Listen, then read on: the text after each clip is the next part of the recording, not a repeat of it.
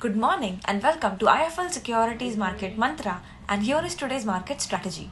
Short-term strategy: buy Axis Bank at Rs 754 to Rs 760 for a stop loss of Rs 748 and a target price of 774.